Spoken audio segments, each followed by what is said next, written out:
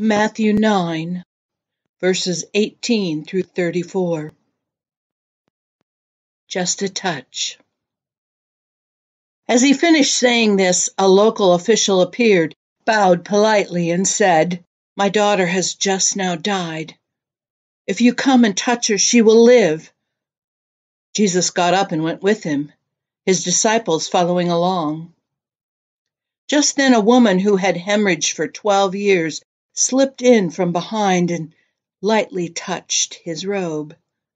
She was thinking to herself, "If I can just put a finger on his robe, I'll get well."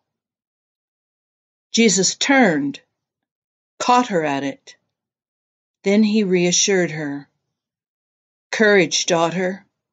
You took a risk of faith and now you're well." The woman was well from then on. By now they had arrived at the house of the town official and pushed their way through the gossips looking for a story and the neighbors bringing in casseroles. Jesus was abrupt. "Clear out. The girl isn't dead, she's sleeping." They told him he didn't know what he was talking about, but when Jesus had gotten rid of the crowd, he went in, took the girl's hand, and pulled her to her feet, alive.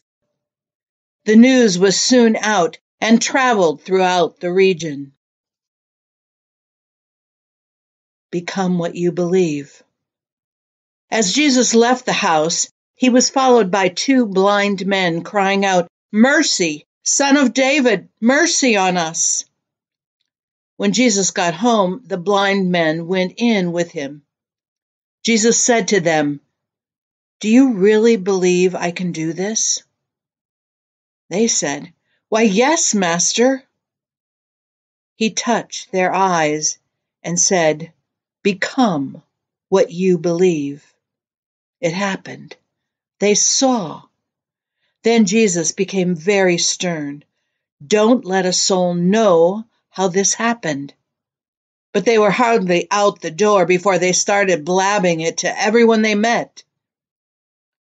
Right after that, as the blind men were leaving, a man who had been struck speechless by an evil spirit was brought to Jesus.